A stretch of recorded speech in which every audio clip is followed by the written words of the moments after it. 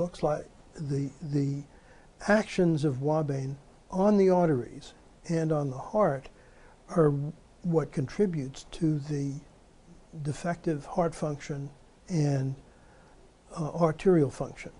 And so we now have a new targets that we can address to try to block those effects.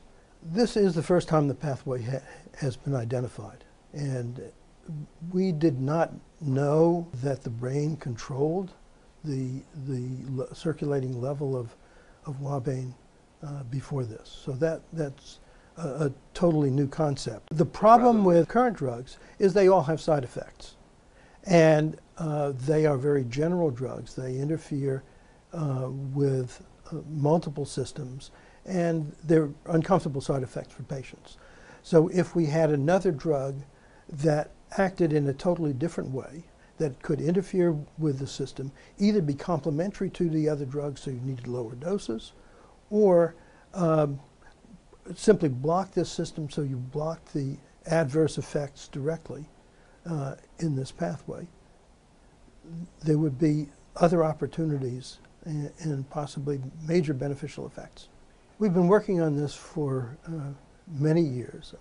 I first predicted a drug that behaved like ouabain in 1977. We actually started working on it seriously in 1981, and it took a decade to actually purify the hormone and identify it.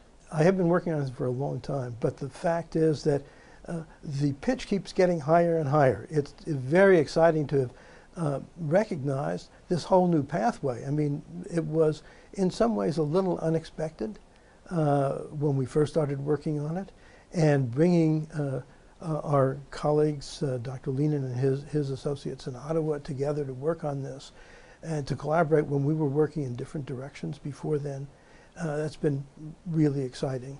And now to be able to test the details of this pathway and to see some real benefit come out of this would be very, very exciting indeed. Next is to